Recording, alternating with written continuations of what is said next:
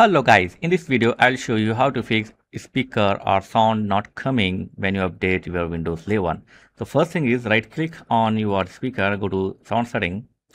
Here choose the right speaker for output sound. So it will show your all speaker including your microphone speaker, and if you have the speaker on your monitor it should also show here. So select the right external speaker sound like this and click OK, and hopefully this will fix the problem. If it's not work, then do one thing, right click on this PC. If you find the manage here, click on it. If not find, then go to show more option and then click more manage, and then click on device manager.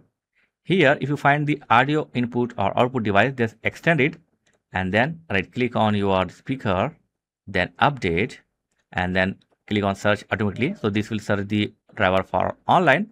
If this not work, again go to the update driver and then same click on browse my computer for driver and let me pick a families, and here select the available driver and then click next. And after install this, you must reboot your PC.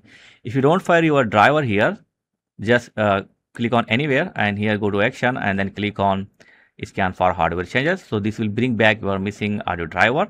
Or still not getting your driver, just go to view and here go to show hidden devices, and after this it will show your devices. If you are facing problem, then do the simple thing, completely restart your PC. Okay, so when you restart, Windows will automatically install the missing driver for your PC. So hopefully this video will help you. Thank you for watching. See you next time. Please like, share and subscribe. Thank you very much.